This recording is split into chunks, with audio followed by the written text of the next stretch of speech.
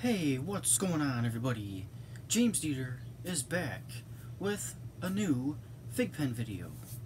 It has been a while since I have posted any Figpens, and I bought the Stich Figpen set, I don't know how long ago, but it's been a long time, and I wanted to show you what they look like and what their powers are.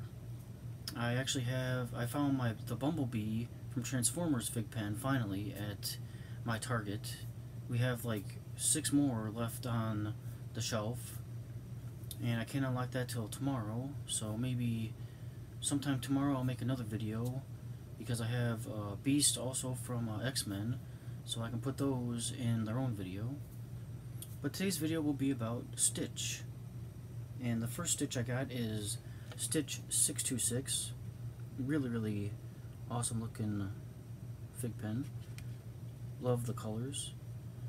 I was the 60th to unlock this guy, and this is pin number 1683 of 2000, and the power is 1890. Love his guns, those are super cool. Next up we have Elvis Stitch, who is diamond, or he's got little glitter on him. You can kind of see it shining a little bit. This is the Figpen exclusive.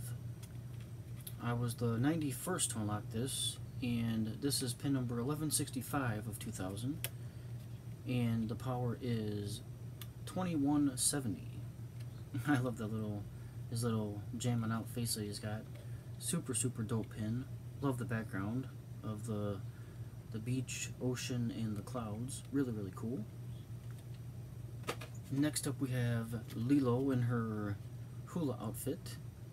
I was the 43rd to unlock this pin, and this is number 547 of 2000. And her power is 2880. Very cute little pose they got her in, like she's doing her hula dance. Very cute. And last but not least, we have Lilo Stich. I love his face. I was the 49th to unlock this guy, and this is pin number 280 of 2000. Yeah, 280th pin out of 2000, and the power is 3080. So that is super cool. Love this guy. Like I said before, Up and Lilo and Stitch are probably my 2 favorites. Well, actually, I gotta throw Coco in there, because I watched Coco a month ago, and it was super good. I also watched Luca, and that's probably my top 4. I need to watch Soul on Disney Plus. That looks like a really cute movie as well. But obviously, Up is my all-time favorite, of course.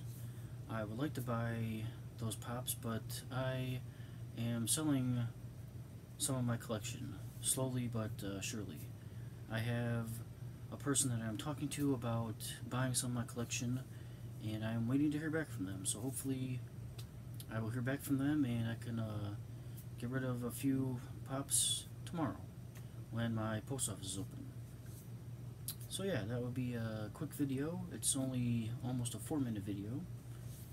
I am off again today, and I know it's going to be another shit show tomorrow when I go back to work, because nobody is going to be working in my area.